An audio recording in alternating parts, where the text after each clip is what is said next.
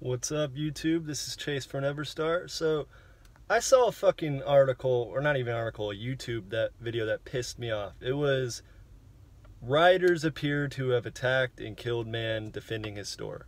So, obviously when you see a title like that, you're gonna click it because you're gonna get pissed.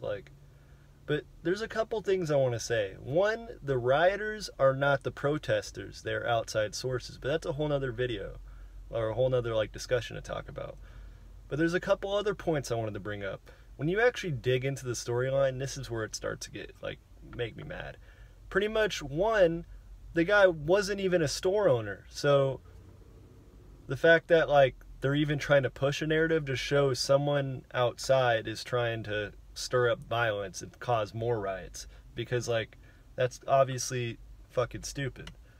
But number two, this guy was attacking people. He had a sword, he was attacking people, and they beat the shit out of him. Obviously self-defense. If someone's coming at you with a sword, you're gonna beat him up.